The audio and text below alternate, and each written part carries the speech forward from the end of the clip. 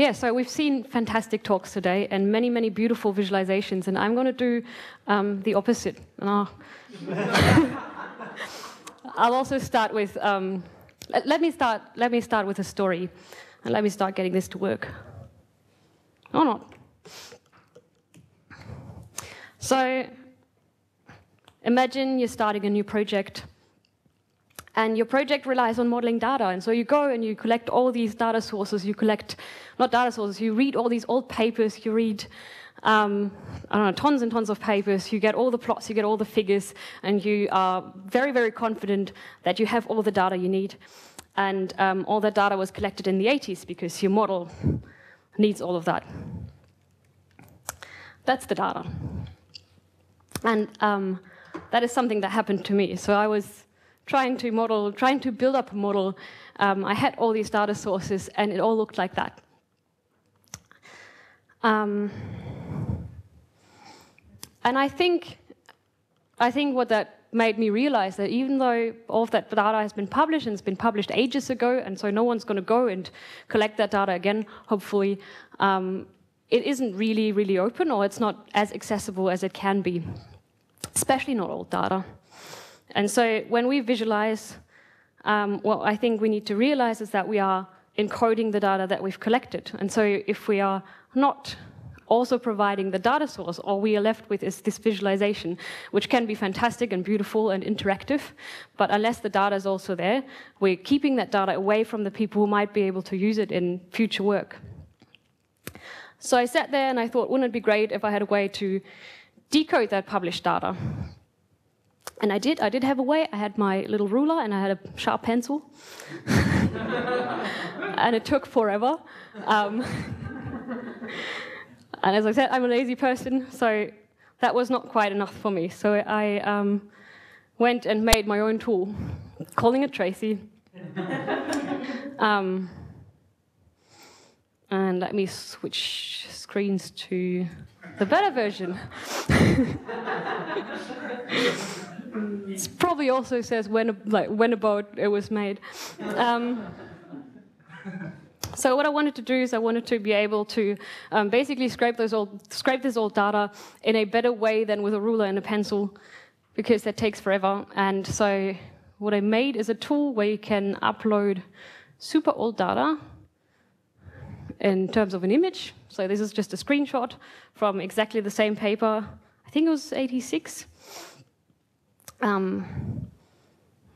Make a coordinate system.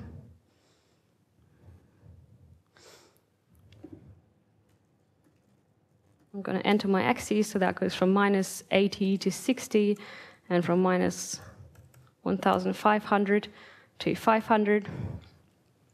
And then I go and I start and trace my data points. And so this already did not take nearly as long as just sharpening my pencils. I'm going to add a second trace and export the data. Stolen data, JSON. And so what this allows me to do, now that I've downloaded this data, and it took about half a minute to get it, I can import that into any environment that I'm comfortable with. This is very, very small, isn't it? I'm comfortable with a Jupyter notebook, so I'll go and I load all my visualization toolboxes, load my stolen data, and it looks like this. So the tool exports a JSON file, but also exports an CSV file, which is like a spreadsheet.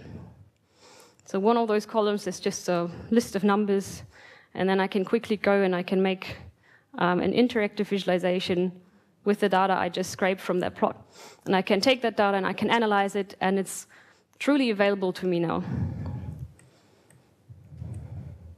Okay, so the things that were important to me making that were that it's universal, that it's really easy to use, which I think I've shown, that it's lightweight. So before making this tool, I've obviously looked into other tools that kind of try and do the same thing. A lot of them are trying to do lots and lots of things. So they feel very heavy and they feel very unwieldy. And I also wanted it to be free and open. And that led me to using JavaScript, which we've heard of all day, how beautiful it is. It is universal because it runs in a browser. It's very easily to deploy. The whole thing is a JavaScript tool. It's got a minimalistic interface. At the moment, I'm hoping to keep it that way. It's lightweight in terms of how much data you need to download into your browser every time you run it.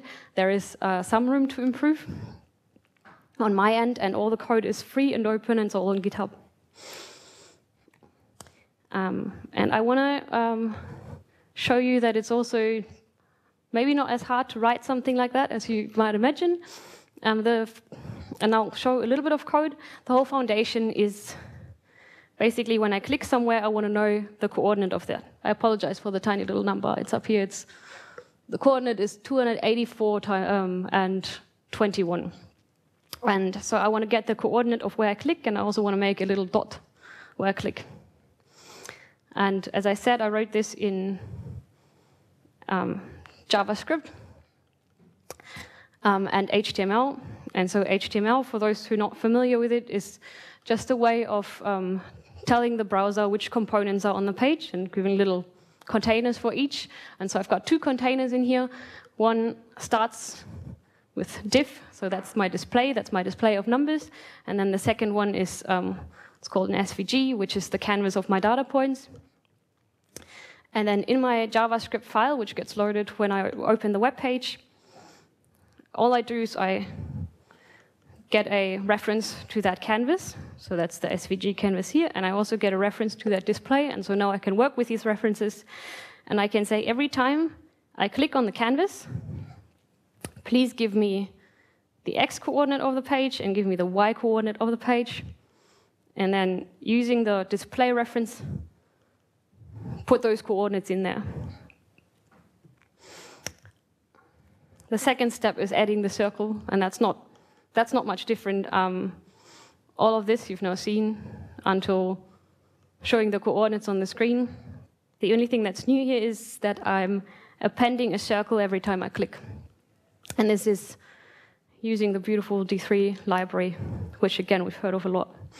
And this circle gets the attribute of the X coordinate of where I clicked and the Y coordinate of where I clicked, and then I give it a size and I can fill it with a color. So that's the basic foundation of how it works.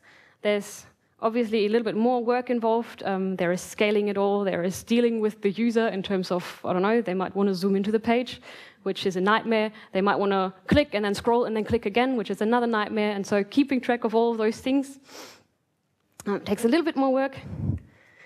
That's the wrong slide. Is it? No, it's not. Okay. Sorry. So in terms of like what I did with, so once I have the coordinates on the screen, I need to have the coordinates in the coordinate system that a person assigns. And so all of this is done using D3, which again we've heard of a lot. D3 is fantastic with SVGs, which is just a really beautiful way of visualizing data because it's tiny in terms of data size. The rest of the app is written in React, which is doing all the heavy lifting in terms of keeping track of the data points. And React is also good for building little modules that you can reuse. And so in my app, I have 3 modules or 3 components. One is simply the frame, so all that is that header here. So if I wanted, I could reuse that bit. The next one is the interaction of the menu. And then the third one sits inside of that, and that's the actual data canvas. That's the actual bit that I click on, and that's the bit that connects with D3 as well. That's all the technical stuff. So 1 year later, I told people about this, and some people started using it. And so this is my favorite story. A colleague had formed a hypothesis and did a literature review and ran into the same things that I ran into, which is 2D plots without linked data. And he found related data that was collected under a different research question. But he thought it might be useful for his hypothesis. So that's what the data looked like. And so again, with like pencil and ruler, tracing each of those data points might be a bit of a pain. And so he used the app, and a plotly plot should load. Oh, there it is. Okay, used the app, plotted it in the same way that I just did. And what this allows you now is to have interactive data, but what it also allowed him is taking this green data cloud, fit a curve of interest, and see if this data, in fact, supports that hypothesis. And it did with a almost significant p-value of 0.06. It'd be boring if it was already solved, right? But I've been told that this at least inspired a research project. And what's important to me is that this was data that I think is collected on animals. And so this means that this data does not have to be collected again. And there is a data source that can be used to support something, even though it wasn't intended for exactly that. Now, there we go. So my plans for the future for this app, because I don't think it's quite done yet. I want to have logarithmic axes. I want to give the user the ability to name all the traces and axes, so that once they import it into their plotting tool, that understands that and can take care of plotting that directly. An undo function, which I've partially implemented and then given up on. I right-click and the last dot disappears. I got too ambitious. I wanted to right-click all the way through until the first data point you've ever made. That broke it. But that's probably the next thing I'll do, where you just undo the last three, or undo the last trace that you've made, so the last color that you've added. I need to keep in mind that I still want it to be minimalistic, so that's going to be a challenge, especially with like swapping axes and everything, giving it names. On the data set side, what I really would love to implement is to save all the trace data to a database and make it truly open. So the user would be asked to, once they download the data, whether they want to have this data also uploaded into that database by providing a DOI, figure number, and potentially comments, so that when the next person comes, they can use the exact same data that's already been traced. And then obviously a search function, so you can see if you have to go and do the same work again. And that, I think, would open up all the data eventually, hopefully, especially old data. But I think even for a person who's only using it once, I don't want to necessarily store all the data that I've traced on my own computer. If I know where I can go and get it back, that'd be really useful even for a single user. Acknowledgements. So that's something that really excited me. There were some people on Twitter who saw my tweet and who started using it instantly, which I think is a testimony to putting even not completely finished things up on the internet, and how great that can be, and suggested, for example, adding the CSV export, which I think is invaluable for people who are used to tabular data, spreadsheet data, but also alerted me to browser issues. So I don't have the time to go and test on every browser. So I'm really grateful that people went and go like, oh, it doesn't work on Firefox. Please fix it.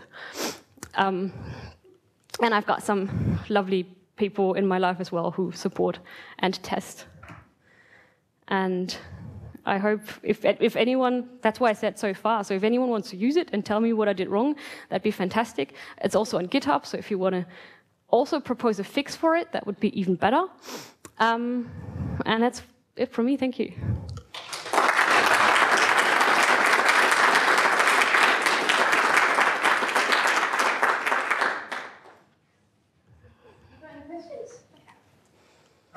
It's great. I certainly would have used it. I think the undo feature is particularly useful because I used one of these before. If you made a mistake, that you can't undo it. Yeah. So when you show the figure with a lot of dots, right? Even though this software can help so much compared to the pen and pencil, but you still have to click. Yes. Is there any way that you can do some, for that type of dot, you can do some image processing and identify this dot and automatically assign the coordinates? Yeah, so that's something I would love to look into, and JavaScript just there's just been a major release of a machine learning JavaScript library that I want to look into for that. Obviously, for my little black and white plot at the beginning, that was even hard to do. But like for me, no machine learning algorithm will be able to fix that in the near future. With the scatter plot, there is a library that Bloomberg has released. It's a Python library. It uses machine learning, and it does that for exactly that kind of plot. So it's only working for scatter plots, and I haven't tried it. And you have to download things, and you have to get Python running, which is kind of not what I would want to do. But there is exactly a solution for that. So I can find the library I've got somewhere. Yeah. Oh, sorry. Hi, great tool. Probably would have made my thesis go faster. It didn't make mine faster. Anyway,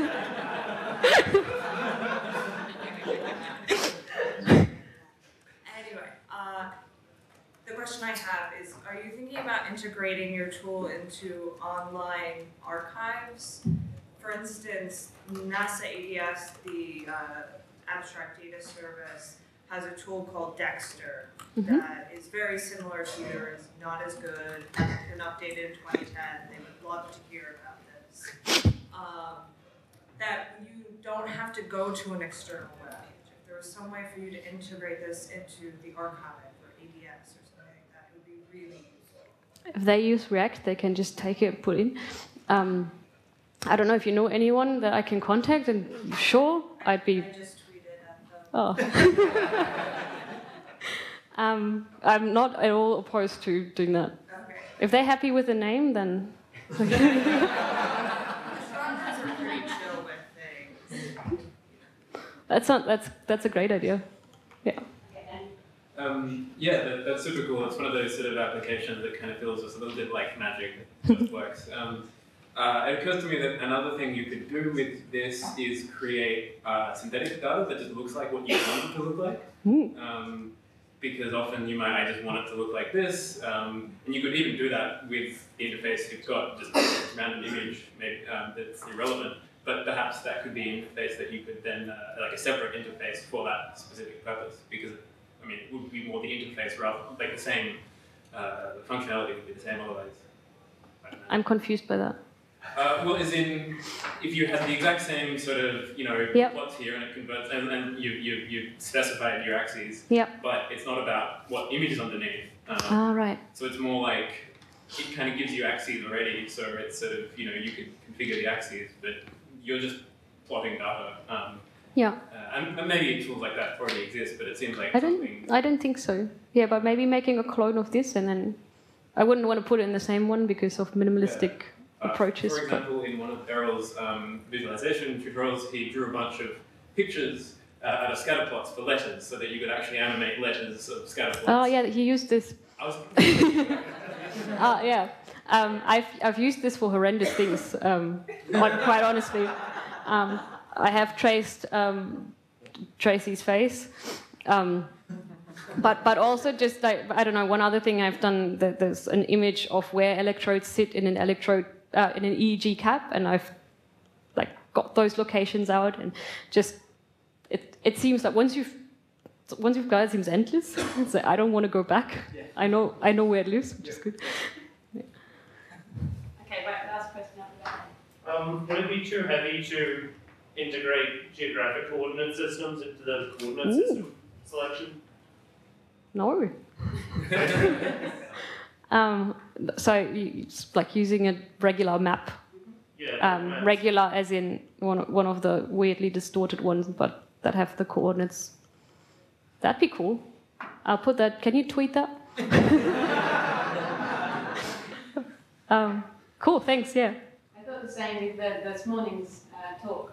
Some of the historical maps could have done some cool digitization of the maps pretty quickly. Excellent. Thank you very much.